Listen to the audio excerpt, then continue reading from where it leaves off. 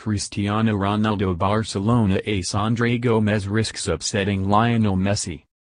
Portuguese Gomes has spent the last year playing with both Messi and Ronaldo for club and country.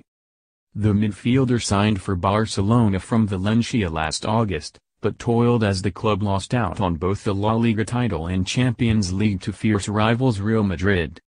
It has previously been reported he has a difficult relationship with Lionel Messi, who supposedly thinks the Portugal international is not good enough to grace the field at Nou Camp. And Spanish outlet Diario Goles Gomes thinks Ronaldo is better than his club teammate. Both the former Manchester United star and Messi will fight it out for the Ballon d'Or in December. And, after his exploits for Madrid last season, Ronaldo was the favorite to win the accolade for the fifth time in his career.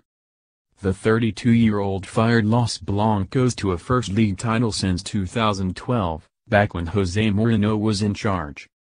He then followed that up with a brace in the Champions League final as Juventus were put to the sword in a 4-1 defeat. Diario Goles thinks Ronaldo is a greater asset than Messi because of his knack of popping up with goals on the biggest stages. He has apparently conveyed these feelings to Portuguese teammates who clamor to know who he rates as the better player.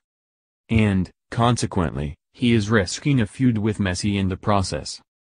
Meanwhile, Atletico Madrid defender Filipe Luis thinks differently to Gomes and reckons Ronaldo does not deserve to win the Ballon d'Or this year.